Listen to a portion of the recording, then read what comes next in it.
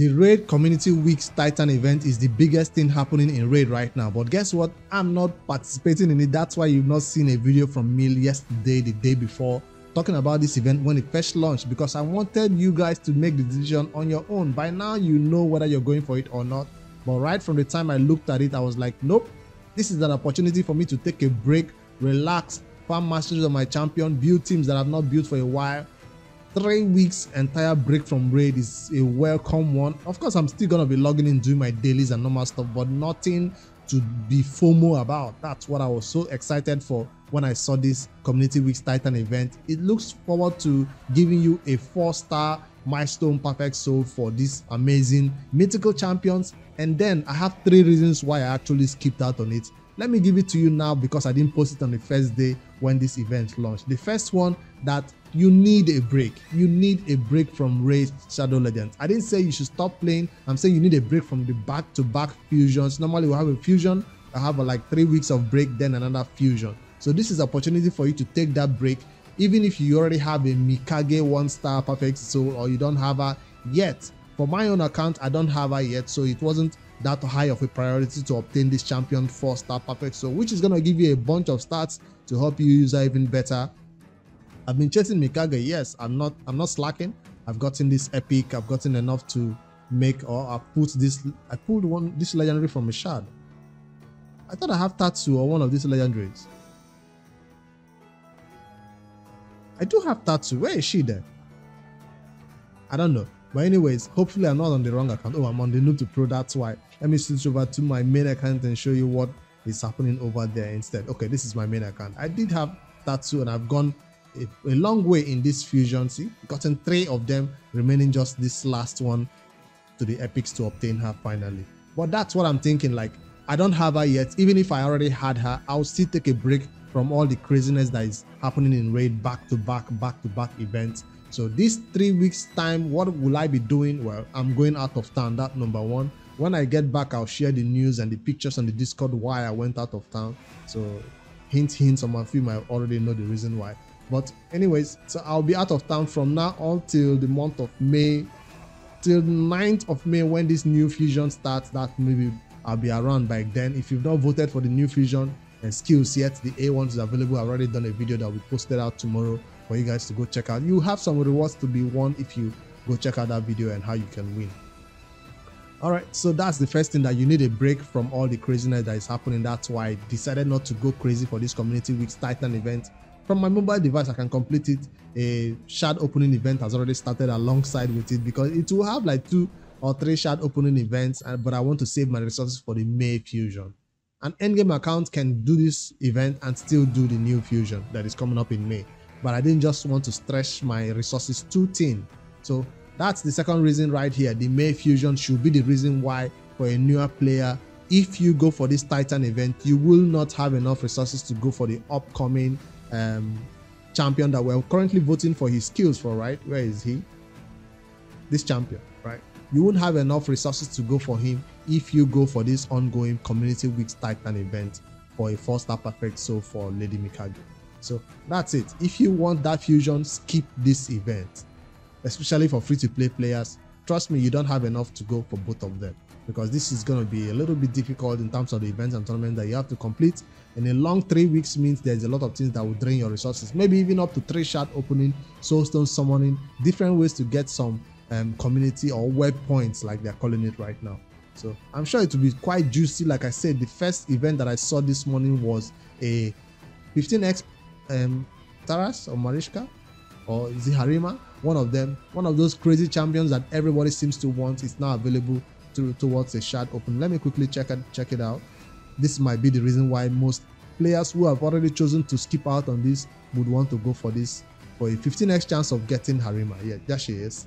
So that's an opportunity for some players to get her, I guess. But I don't have her, and I'm not close to Messi, and I'm not gonna try or attempt to even use primal or any type of shards to see if you can obtain her. You can even use sacred shards, and she is available right here. So she's totally worth it if you're a spender, but you will have to pull like 3 legendaries, 4 legendaries, and if you're lucky, you finally obtain her. That's the 15x is not still enough, 20x is not still enough, 25x is not still enough, because you still have a high chance of getting legendaries that are not it at all. So there are other events that are popped up in game, including the dungeon divers, a long dungeon divers as usual. I was farming the Fire Knight for the prism crystals, and I managed to come close to the dungeon divers endpoint right here. It wasn't my intention. I was just farming Fire Knight. That's how I came close. Should I even complete and get it 5,200 since I'm already here? Well, I guess in 2 days I'll find events on tournament that will make me farm dungeons enough to get this primer, because I'm saving a lot of primers on my account. So that's the first events we're seeing. Dungeon divers artifact enhancements are launched. I'm not touching it. Like I said, I'm taking a break. Even if he has all the web events, even if an ancient shard, maybe for a sacred shard I might push it, but ancient shard is not enough reason for me to go over there. And I also don't have a lot of champions I want to rebuild or re-gear right now, so I'm skipping that. Summon rush is for that 15x, and those are the events that are launched. The heroes part has ended, and I was lucky enough to go for that 5-star perfect soul for this amazing Dream Song Ostrich champion. I currently have a 5-star perfect soul obtained right here. Amazing. So if you did not go for it, you still have, or if you went for it, you've not spent all your coins, your hero coins or hero spot coins, make sure you go over there and spend them before it expires, because if it expires, it's gonna switch your coins into silver for you and send your silver to your inbox. You don't want that. So go over there and spend some of the coins you obtain from this hero spot event before the timer expires and it disappears from this point. So that's the events that have popped up for tournaments. I'm seeing the Fire Knight is still on with 5 hours to go, and I have done my best that I can to get the top milestone in that Fire Knight event, right? Top milestone, that's it right here.